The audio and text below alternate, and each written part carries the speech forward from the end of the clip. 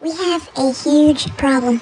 Recently, the company who makes this studio, they actually updated the app and now our voices are weird and robotic.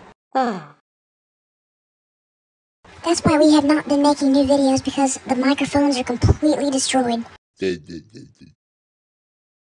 I don't know what they did, but my voice sounds really, really robotic and creepy. I don't know if you guys don't care, but I care a lot.